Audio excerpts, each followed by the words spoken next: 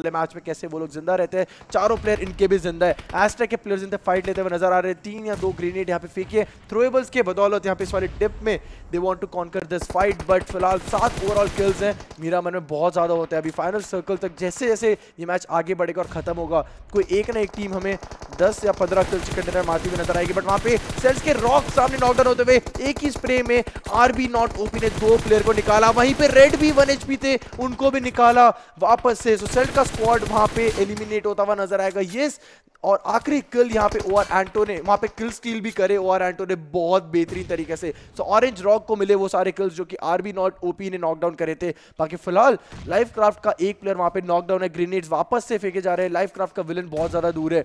सो ये एक crucial position रहेगी लाइफ क्राफ्ट के लिए होल्ड करने के लिए, बिकॉज राइट साइड से 2 और प्लेयर आ रहे हैं जहां पे टीम जेनोसाइड के डीडी और एश गेमर भी है। वहां पे एयर ड्रॉप वहां पे एयर ऑम आई है, बट वहां पे विलन नॉकडाउन होते हुए एश गेमर की मिनी 14 बहुत प्यारी। बट वहां पे स्पाइडी का एक ट्रेड में ग्रेनेड जाता हुआ वहां पे एश गेमर को नॉक करके, बट एक लो टॉस ग्रेनेड यहाँ पे वो ट्राई करेंगे। बट एक नॉर्मल ओवरहैंड भी मेरे ख्याल से ये बहुत बेहतरीन ग्रेनेड जा सकता है। बट वहां पे ऑरेंज रॉक के 11 स्क्वाड किल्स है अभी भी फिलहाल।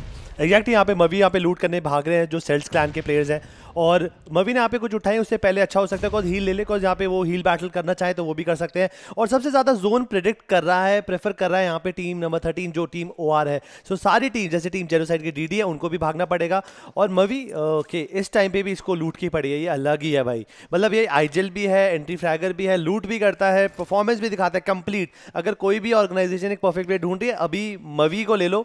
मवी is a best option because हाँ थोड़ा गुस्सा करता है बट एक बहुत बढ़िया प्लेयर है पबजी मोबाइल का देखने को मिला यहाँ पर। ऑरेंज रॉक नहीं छोड़ने वाली मावी को, that is the best thing वहां पे देखने को मिलेगी। बट यहाँ पे क्लाउनी को नॉकडाउन करा आरबी नॉट ओपी, नॉकडाउन बहुत देखने को मिल रहे हैं इस वाले प्लेयर के द्वारा। बट वहां पे किल कंफर्म नहीं हुए हैं जो कि ऑरेंज रॉक ने वहां पे किल स्टील करे थे। बट वहां पे DD is the last one standing over there किल सम, वहां पे उनको पूरा फिनिश करें। टीम जेनोसाइड वहीं पे 8 किल्स के साथ 4th प्लेस पे एलिमिनेट होती हुई। ऑरेंज रॉक के मावी एंड एंटो उनको सिर्फ बैठ के एक फिल्म देख ली है जहां पे 2 टीम लड़ेंगी। बट फिलहाल life craft versus asterisk sports, they both have to play inside the zone. Spidey is the first man who is coming inside the zone, but यहाँ पे नूब वाइटी वो थोड़ा सा लेट रोटेशन डालेंगे। स्पाइडी यहाँ पे अपना कवर बनाएंगे उस व्हीकल का, एंड एंटो एंड मावी उनको जल्दी से 1 या 2 प्लेयर नॉकडाउन करने पड़ेंगे। बट वहां पे किलसम ने वहां पे लाइफ क्राफ्ट के क्लाउनी को नॉकडाउन करा, वहां पे एंटो ने नॉकडाउन करा जिस चीज की मैं बात कर रहा था आरबी नॉट ओपी को, जो बहुत ज्यादा फ्रैगिंग देखने को मिली थी उनके द्वारा फाइनल सर्कल में। बट यहाँ पे 2 प्लेयर जिंदा है। वहां पे ही ओआर के एंटो नॉकडाउन होते हुए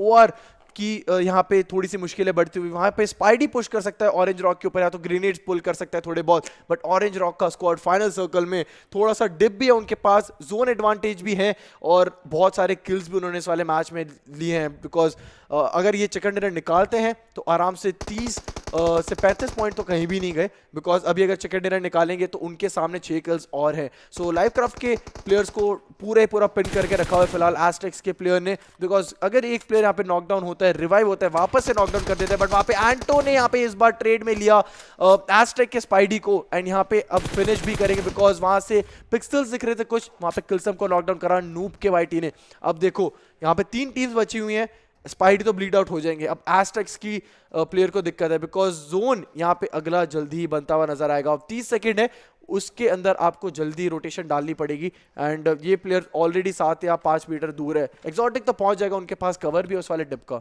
एग्जैक्टली यहाँ पे मवी और यहाँ पे एंटो के पास अच्छा फायदा है। मवी ने फाइनली डिसाइड किया कि this is a time to rush and prove कि भाई अब और पैसिव नहीं खेलना। यहाँ पे स्पाइडी की किल कंफर्म करेंगे यहाँ पर, और जो हमारे अब अकेले अब एंटो बचे हैं यहाँ पर, एंटो उसको कवर देने की कोशिश करें। बट वहाँ पे ओके थे ना, एक अच्छा स्प्रे करने की कोशिश। क्लाउनी को नॉकआउट किया, वहीं पर एक्सोटिक ने एस्ट्रेक के बियान ओटीपी को नॉकआउट किया, और वहाँ पे लाइफ क्राफ्ट के जो क्लाउनी है उनका भी गेम खत्म हो चुका है। तो 3rd पोजीशन पे एस्ट्रेक निकलती है पूरे 10 किल के साथ, काफी अच्छी किल निकाली उन्होंने ऑलरेडी। अब now the war is between यहाँ पर नू वाई टीवी वर्सेस मवी एंड एंटो। अब दोनों जानवरों की तरह बढ़ रहे हैं, बट वहां पे फाइनली साइड से किल मारते हैं यहाँ पर। और ऑरेंज रॉक अलग ही लेवल गेम प्ले है यहाँ पर उनका, इस बार उन्होंने काफी अच्छा खेला। यहाँ पर 7 और 7 14 और 1 किल 15, यहाँ पर 15 किल्स निकाली है यहाँ पे ऑरेंज रॉक ने, चिकन डिनर निकाला है। वहीं पे asterisk and life craft no doubt they played very good because close circle में